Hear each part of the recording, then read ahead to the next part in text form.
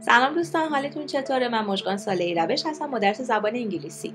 امروز میخوایم ریویو یونیت 1 از کتاب تاپ ناچ 1A رو با هم دیگه بخونیم. این یونیت هم داره تموم میشه، یعنی ریویو بخونیم کتاب، این یونیت 1مون تموم میشه و جلسه بعدمون یعنی یک شنبه بعد ما در مورد یه ویدیو در مورد گرامر کل این یونیت خواهیم داشت.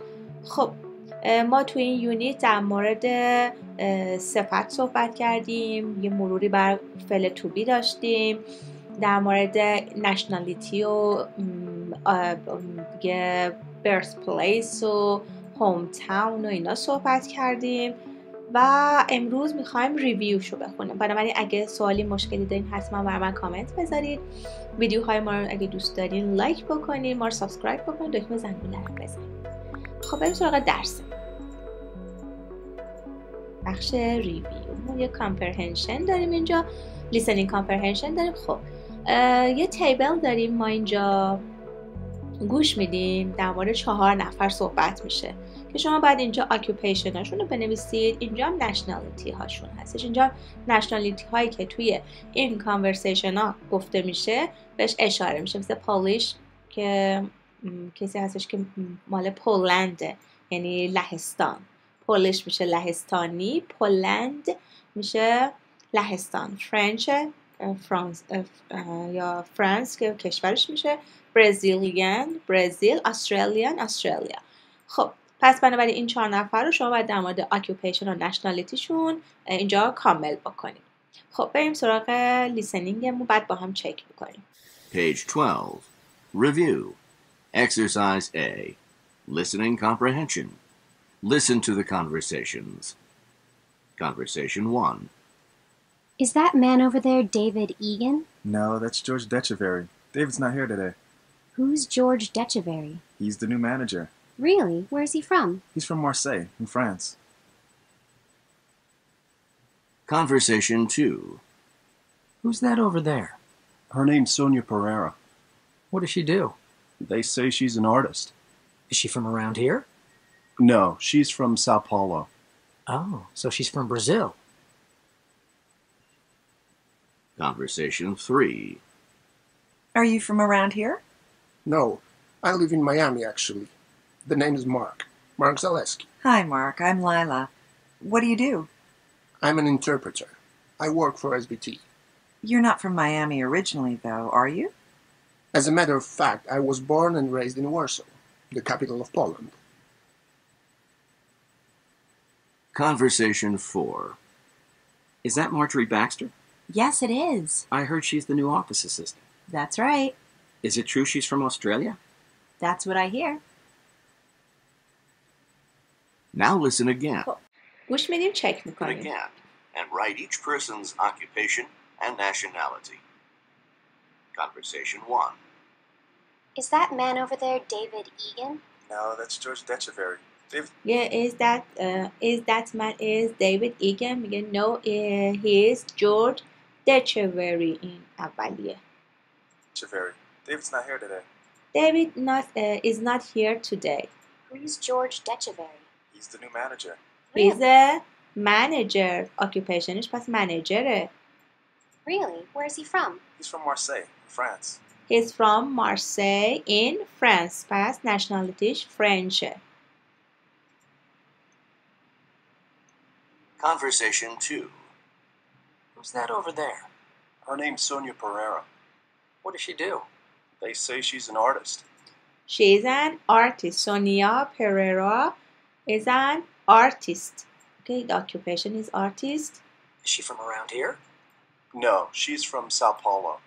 Oh, so she's from Brazil. Okay, she's from Sao Paulo. So she is Brazilian. Conversation 3. Are you from around here? No, I live in Miami, actually. I live in Miami. My name is Mark Zaleski. Hi, Mark. I'm Lila. What do you do? I'm an interpreter. Interpreter. I am an interpreter. Occupation is interpreter. I work for SBT. You're not from Miami originally, though, are you? As a matter of fact, I was born and raised in Warsaw, the capital of Poland. Warsaw, the capital of Poland. ورشو که پایتخت لهستانه، پس نشنالیتیش میشه پالیش. Conversation 4. Is that Marjorie Baxter? Yes, it is. I heard she's the new office assistant. That's right. Is it true she's from Australia? Office assistants. Yes, it is. I heard she's the new office assistant. New office assistant یعنی یه اداره assistant تقریبا میشه مثلا معاون اداره جایی. That's right. پس اینجا میشه office assistant. That's right.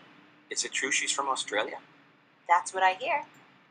And she's from Australia. Australian.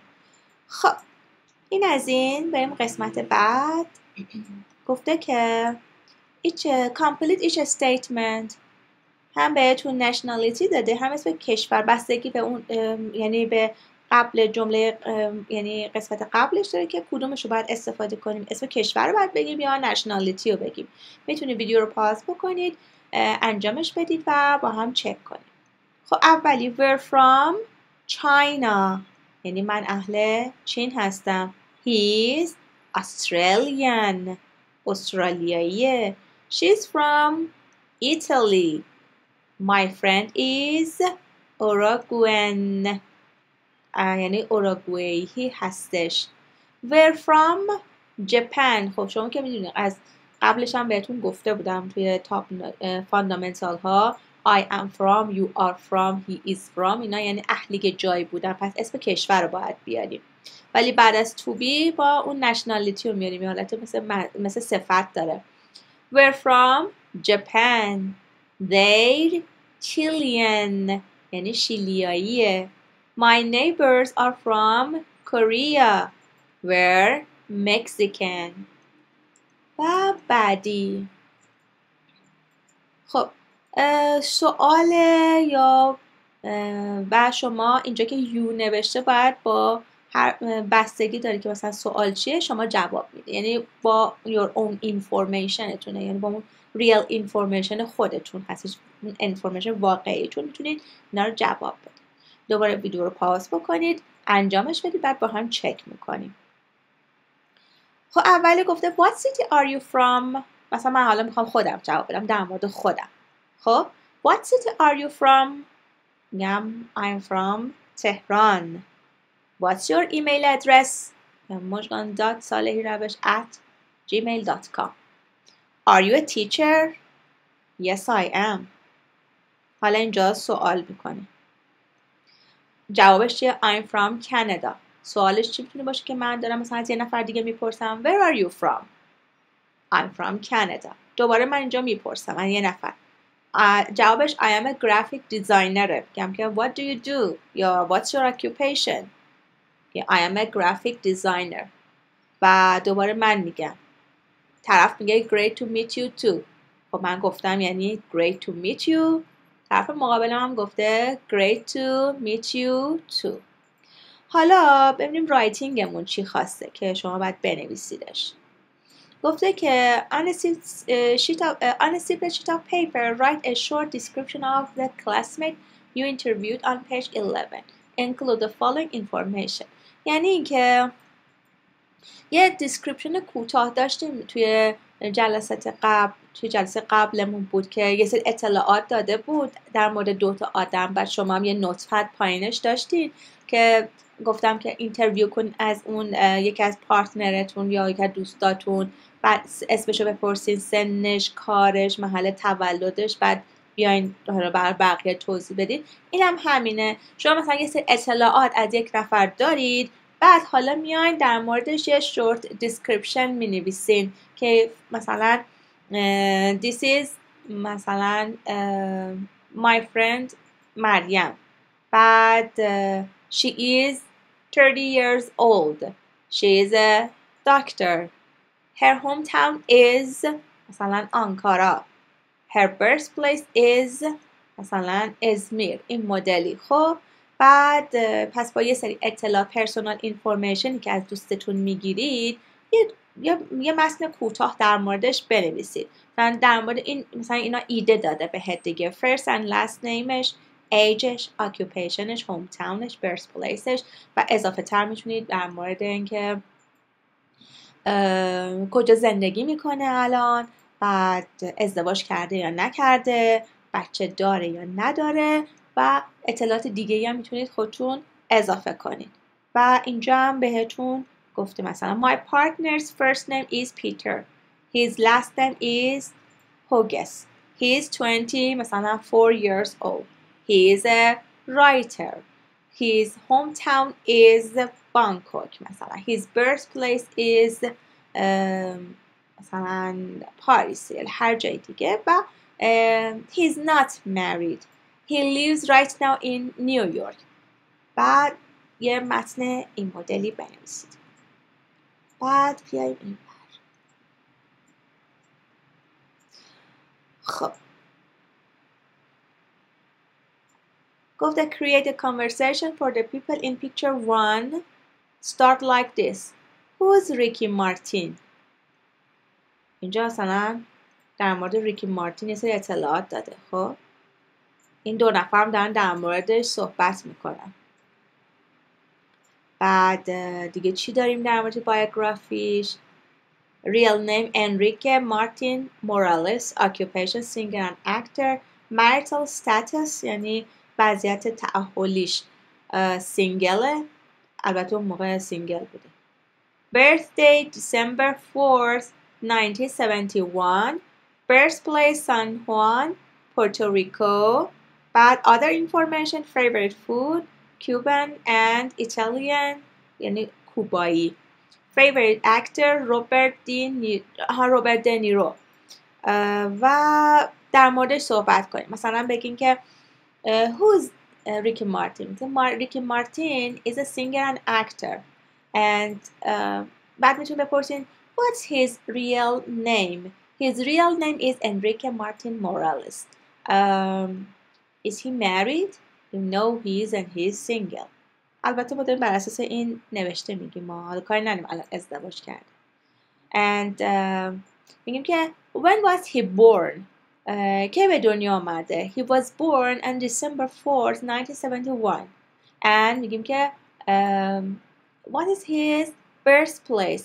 His birthplace is San Juan, Puerto Rico. What's his favorite food? His favorite food Cuban and Italian. And who is his favorite actor? Robert De Niro. و شما میتونید چیزای دیگه هم بهش اضافه کنید. مثلا کجا where does he live? کجا زندگی میکنه. بعد یا هر اطلاعات دیگه که در مورد ریکی مارتین دارید میتونید توی این سوال جوابا بپرسید. بعد دیگه اینجا گفته be the partner, invent personal information for the people in picture 2, then create a conversation for them. حالا میگه که picture 2 میتونی براشون یه دونه مثلا یه سری مشخصات فردی براشون بسازید. حالا پیش خودتون فرقی نمیکنه، اختراع کنید نه خودتون.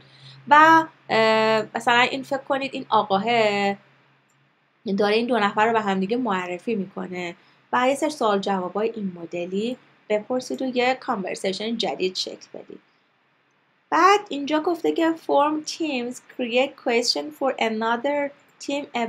اینم داشتیم 3 نفری در مورد یه نفر صحبت میکردن که اهل کجاه، چیکار میکنه، اینا توی کانورسیشن هامون بودش.